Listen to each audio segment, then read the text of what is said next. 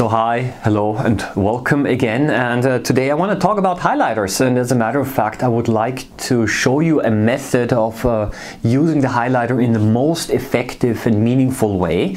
Many of you have of course been using highlighters already, but I suppose that you've not been using it most efficiently, because when I see my students highlight text that they read, sometimes what I see is that they highlight pretty much every word in the paragraph that they're reading. And then when I ask them, well, why did you highlight everything, or what did you highlight, and I get the response, yeah, I highlight the things that are important.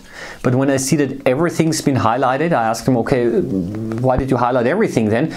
And I get the response, well, because everything's important. And of course this kind of defeats the purpose of a highlighter, because if everything is painted yellow, then of course you cannot distinguish the text anymore from the highlighted from the non-highlighted part, right?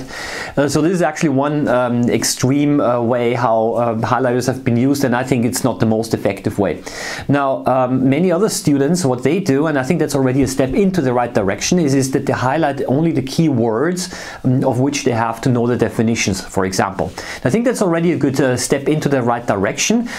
However, I think there is still a better way of going about that, because if you highlight only the key words, then you're still not able to understand the text when you only read those key words. And the idea is, and this is what I wanted to show you in this video, is that you highlight the text in such a way that you're able to extract meaning from the text if you only read the highlighted versions. And what I want to simply summarize here is the following: is you also have to highlight the verbs. That is a very important thing, and I'm going to show you now how to do that, and I'm going to be using again the Wikipedia text of Albert Einstein. So what you do is you simply try to read through the text and highlight all of the verbs and the associated objects. In this case, because we know that the text is about Albert Einstein, I do not have to highlight the subject of the sentence, which is in most cases Einstein himself. So what I'm just doing, I'm highlighting only the verbs and the objects of the verbs. And what you can do then as a final step is you can then write out these words in your notebook on a sheet of paper, and you're still able to extract meaning. Now this highlighting method of course allows you to speed read, because when you revise for an exam, all you have to do is you have to only read the highlighted parts of your text, and you're still able to understand what the text is about.